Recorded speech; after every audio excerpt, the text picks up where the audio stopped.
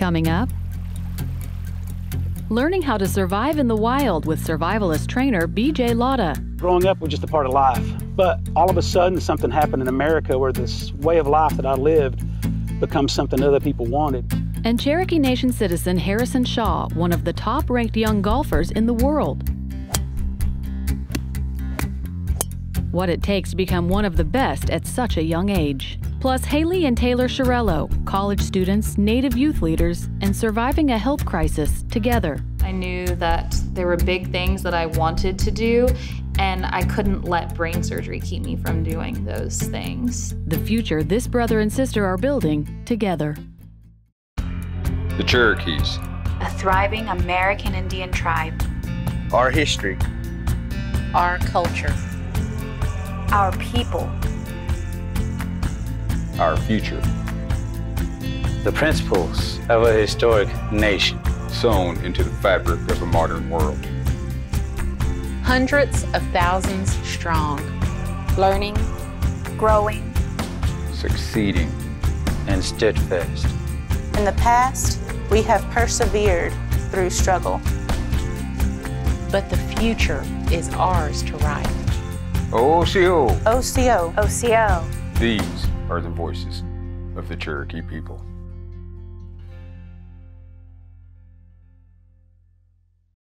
Osiyo. I'm Principal Chief Bill John Baker. Welcome to the Cherokee Nation and OsiyoTV. We are so proud to share our culture, our heritage, our history, and our language with you. What do? Osiyo, it's how we say hello in Cherokee. I'm your host, Jennifer Lauren, spending some time in the great outdoors. For Cherokee Nation citizen BJ Latta, spending time outdoors is a way of life. He's a survivalist and teaches those survival skills to people who want to learn. People like me.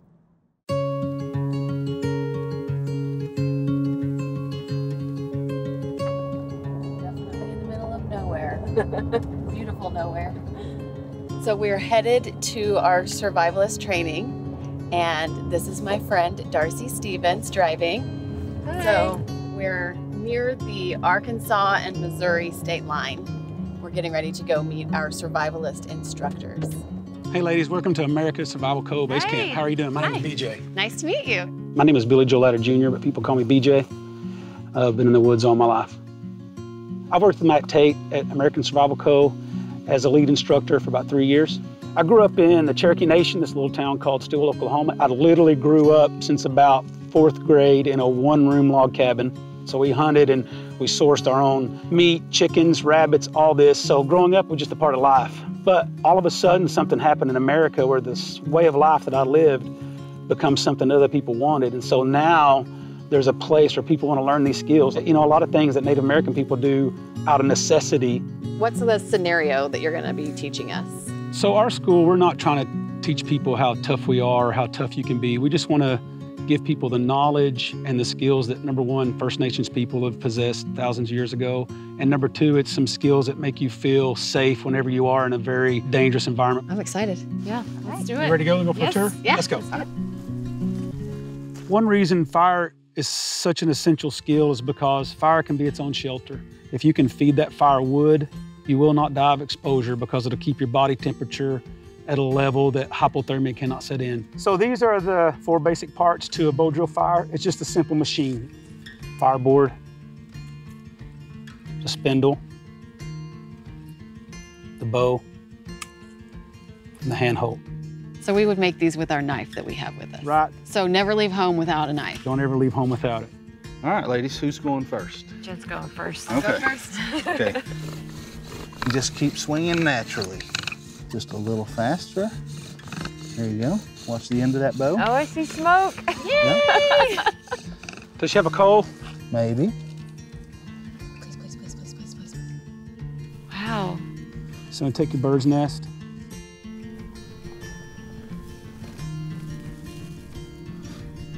And it's still burning. So you just dumped it in the middle of the nest. You notice he's kind of tacoing it slowly and gently around it, giving it oxygen.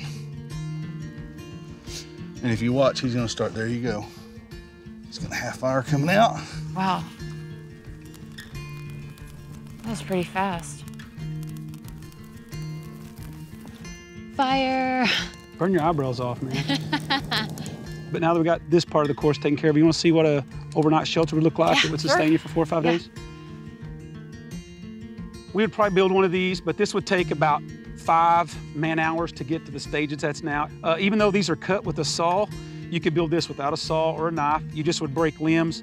All you want these to do is support the debris you would pile on top of it, which would be about 1 foot. You could get in and lay down and see how soft it is, Darcy. Okay. You ready to spend the night there? Could you do it if you had to? I think I could do it if I had to. I'm terrified of spiders, but I don't think it would be a factor At that if point. my life depended on it. Yeah. This is my drama. So let me say something. Darcy definitely is nervous about spiders. So people would give her a hard time, but in a real survival situation, being nervous like that could cause you to make big mistakes. This is actually pretty comfortable. But now get out and just lay on the ground. Try that out and see. Now you can really tell how cold the ground is. Oh yeah, I can already feel it. Sometimes just sitting, watching the sunset or the birds fly can be very therapeutic, you know what I'm saying? And for me, it's just my place. At one time, this was the only thing I could do as a kid. I didn't have nothing else to do, so it's so much a part of me that it makes me feel like a kid again, you know? So when you're out here playing with sticks and making forts and, you know, playing in the creek, and that's what you did as a kid, but now it's a legitimate skill that I have and I can teach others, and so that makes it all the better.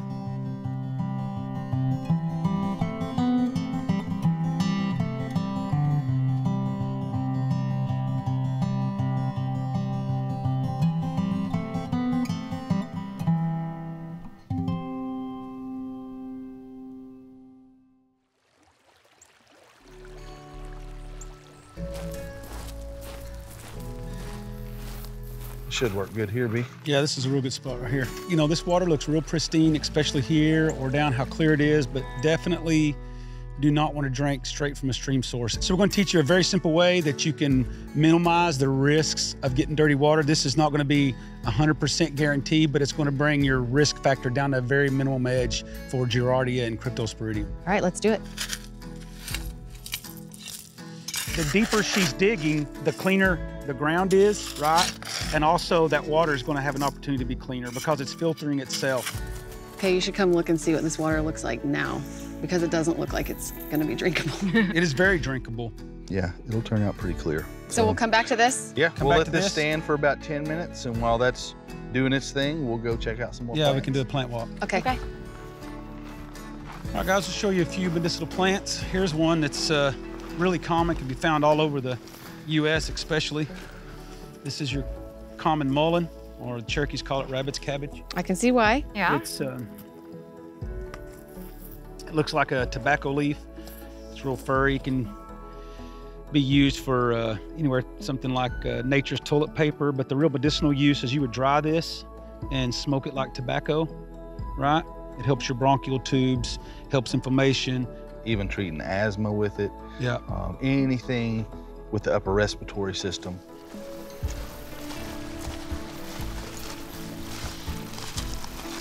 Oh, it looks a little more clear on the top. Huh? Yeah. You can see some of the rocks at the bottom. That's very drinkable. And I would rather do that 1,000,000 times than drink out of that once.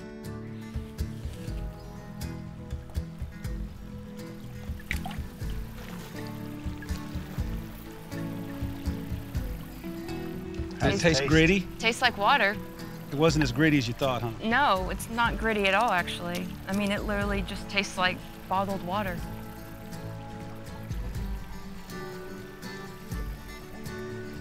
You're right.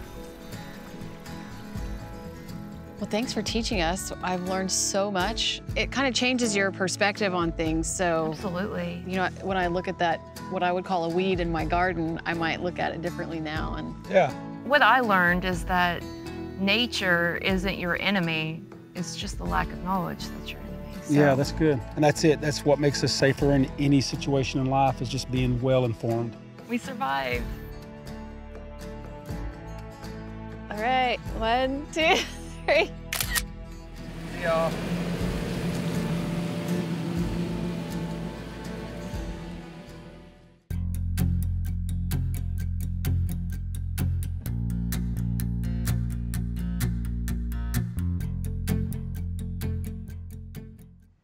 Cherokee Nation citizen Harrison Shaw is a championship golfer, recently ranking 18th in the world. Not bad for a kid just now heading into middle school. Yes, dunk it. Oh yeah, really good dunk with Anthony did it. I'm really competitive about everything, about sports, to who gets to press pause on the TV remote. Okay, timeout. My name is Harrison Shaw, and I'm in 5th grade. I live in Tulsa, Oklahoma, and I'm a golfer.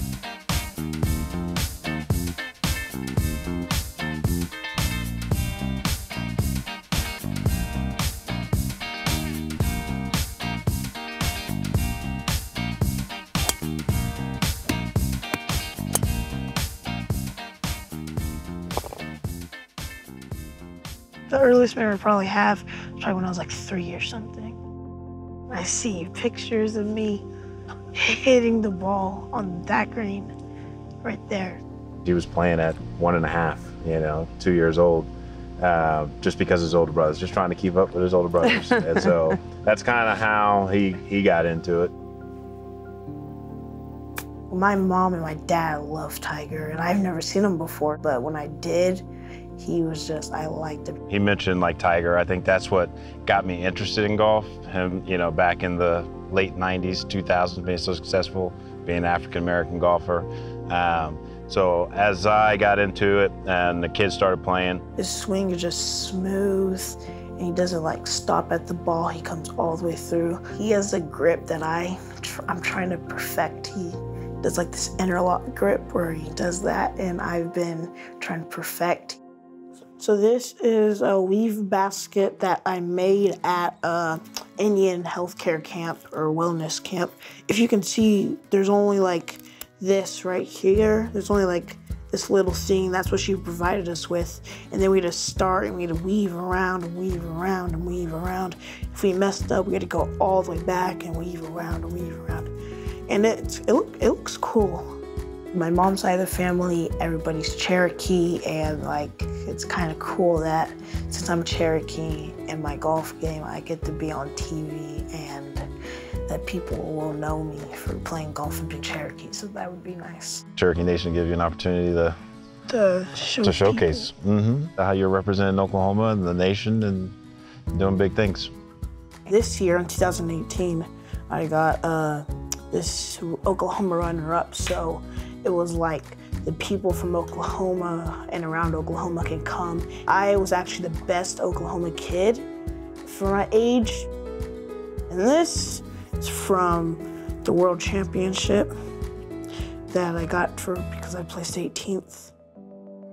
I played at Pinehurst this summer. I played with 157 people out of the world. It felt good that I've known them the 18th best 10-year-old in the world, so.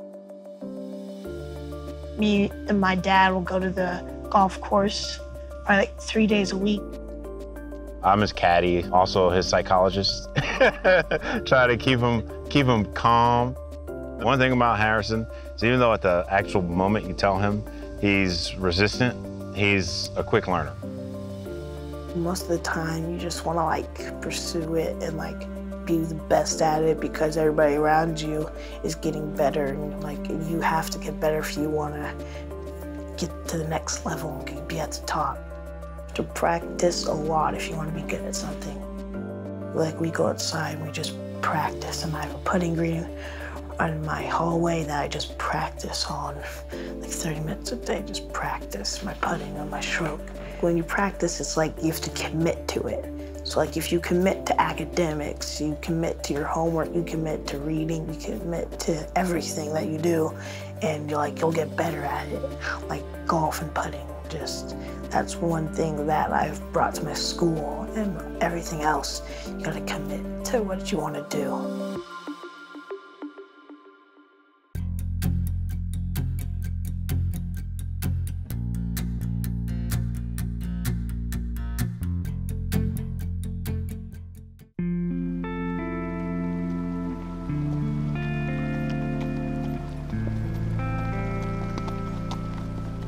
It's a really tragic thing, almost a second trail of tears for these families. During World War II, the United States government built military training camps to prepare U.S. troops to fight overseas. The federal government condemned and confiscated thousands of acres of land in order to construct training facilities and barracks to house U.S. military troops. Camp Gruber was established near Braggs, Oklahoma in 1942. The U.S. Army base is named for Brigadier General Edmund L. Gruber. The camp serviced U.S. Army units including the 88th Infantry Blue Devil Division and the 42nd Infantry Rainbow Division. Camp Gruber also served as a prisoner of war camp, incarcerating approximately 3,000 captured German soldiers. Covering more than 65,000 acres and at a cost of $30 million, Camp Gruber seemingly sprang up overnight in the Cookson Hills region of Oklahoma. All through here, there's 16,000 acres out just in this section that we're in. There's another 16,000 to the south of us. And then over next door in what's the actual Camp Gruber these days is like 33,000. See this wall that's coming up here? There's probably about a half a mile of it, at least that we can see. And it's man-made, and it goes with some of the homes that were out here, pre-1940. The construction of Camp Gruber took a heavy toll on many Cherokee families. During the 19th century, the Cherokee Nation already lost an immeasurable amount of land, culminating in their forced removal from their ancestral lands in the southeastern U.S. This removal in 1838, known as the Trail of Tears, forced Cherokees into Indian Territory. Cherokee land in Indian Territory began to be chipped away as well. By 1880, those lands were being sold off many times by force to other tribes or pioneers eager to claim the land as their own. This loss of land made way for Oklahoma statehood in the early 1900s. Much of the approximately 65,000 acres used to build Camp Gruber was acquired through condemnation of Cherokee-owned allotment land. This forced removal of Cherokees from their allotment land affected more than 70 Cherokee families, who were given just 45 days to pack up their lives and leave their homes. Many Cherokee families had to leave behind almost all they owned in order to meet that deadline. Their forced removal meant leaving behind unharvested crops on family farms, schools, businesses, and family cemeteries. Many Cherokee families, like the Summerlin family, packed up and left the only life they knew. We lived in Grandma and Grandpa's house. Grandma had died. It was on her allotment land. And then Mom and Daddy got married and they moved in. I do remember it was in the summertime. We had to leave on a real short notice. And everybody left their crops in the field and just moved out. And we left everything. We left an organ in the house and a big trunk full of pictures that I know of. I don't know what else we left, but I know we didn't get it all. But of course, we just had a wagon to move in, and that you can't put very much in a wagon. This is us 6 kids the day that we moved from Yellowhammer, and they had given us 45 days warning. Daddy said that he got paid $900, and then they went to court. He got another $300, but he had to give the lawyer half of it. And that's the way with several of them that went to court, that it just almost wasn't worth the trouble. In 1947, 2 years after the end of World War II and just 5 years after Cherokee families were removed to make way for the camp's construction, Camp Gruber was deactivated. It would change hands with several U.S. agencies throughout the 1950s and 60s when most of the original buildings and facilities were removed or destroyed. Today, Camp Gruber operates as an Oklahoma Army National Guard training facility. Jaleki idiwonihi. Let's talk Cherokee. Siyo, jigi dawadoa. Siyo, jigi dawadoa. Where are we going? Hadla inega. Hadla inega. Where are we going? Hadla inega. Hadla inega.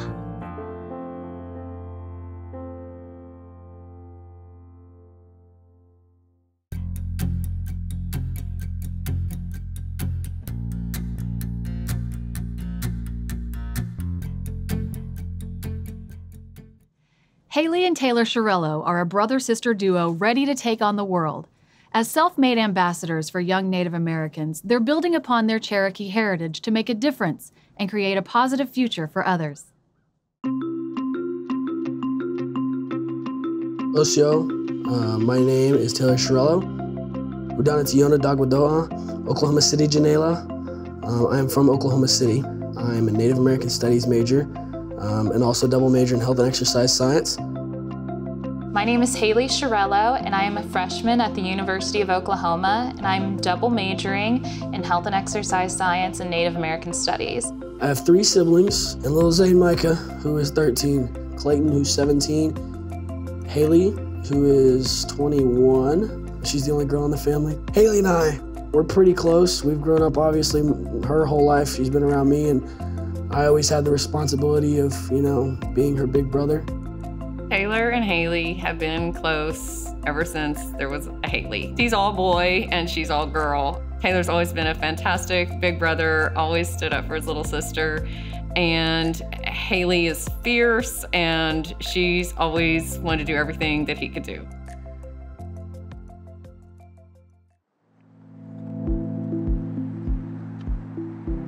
Why I decided to attend the University of Oklahoma was the Native American Studies program. Whenever I discovered that OU had something so unique and so amazing, I had to jump on it. I just wanted to build on everything that my mom had taught me, everything that my grandfather had taught me.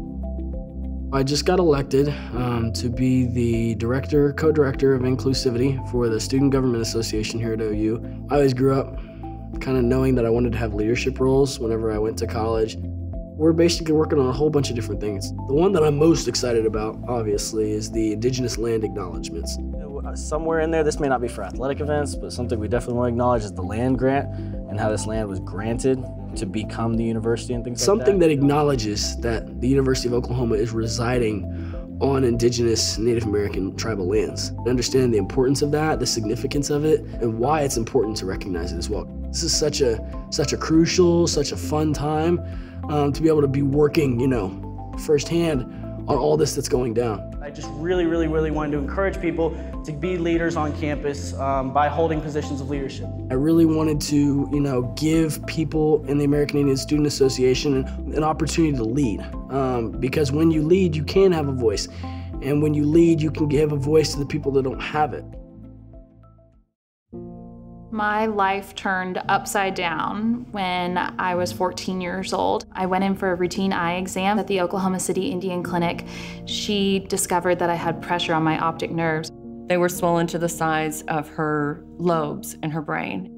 After many brain scans, many MRIs, I was diagnosed with hydrocephalus. Hydrocephalus, it's the accumulation of fluid in the third ventricle of the brain. I had a very severe case and I had to have emergency brain surgery. Really didn't see this coming with Haylee. I didn't want to believe it. She had perfect vision too, so there was no reason to suspect anything. I just remember being really, really scared. And it was a lot to take in. It's just a time you just rely on your faith. Haylee comes out of brain surgery. They give you back your kid. It looks like the same kid. And she's there, but you kind of have to be reintroduced. And it was then that I knew everything was different. That was the place that I knew this is going to be a different path we're on. You don't just walk out of here and you just don't get to be the same. My parents were really my rock, my foundation during that time, and it was so great that I had them to lean on during such a scary time. They said, Haylee, I know that you can make it through this, and you're gonna have a story to tell. You have a story to share. I knew that there were big things that I wanted to do, and I couldn't let brain surgery keep me from doing those things.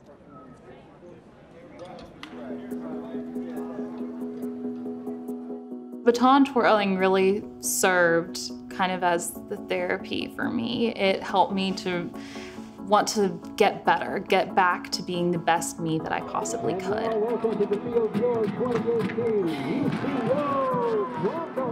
Everything definitely starts to make sense once I have a baton in my hand. The whole world just kind of becomes a brighter, happier place, and I feel like I am in my zone. I feel like I'm the best Haylee whenever I'm twirling a baton. I get to put myself to the test. I get to push my limits, and it's so fun. It's such a huge, thrilling environment. I'm the current Miss Majorette of Oklahoma. I've held that title for the past 5 years. It is an amazing opportunity too to get to share my Cherokee heritage, to get to tell people. Part of why I am who I am is because I'm Cherokee. Part of why I'm Miss Majorette of Oklahoma is because of my family, my upbringing. Because I'm Cherokee, there's definitely that sense of, oh no, what could happen? You know, am I gonna drop it? Is something gonna go wrong? But I feel like that's kind of an excellent metaphor for life. You just had to keep going. You had to keep twirling and knowing that, hey, even if I don't catch this, even if I don't have this, life's gonna keep going, and you just pick up and you start twirling again. And it makes a beautiful routine. You've blessed us with, and thank you for this time that our family just gets together and spend these valuable moments together. I know deep down my family, how they instilled my Cherokee values in me and my Cherokee culture and language and things. I wouldn't trade it for the world. I want to help inspire other young Cherokee kids and help them to know you have come so far, your family has done amazing things, and you can do even more. I hope that everything I'm doing right now will help the next generation of Cherokee youth. I want to inspire them. When I look to the future, I just see myself serving people in some way.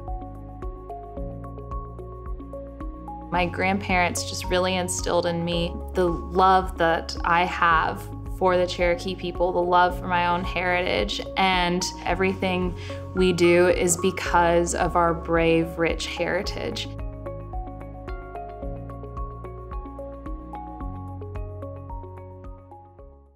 We hope you enjoyed our show. And remember, you can always watch entire episodes and share your favorite stories online at Osio.tv.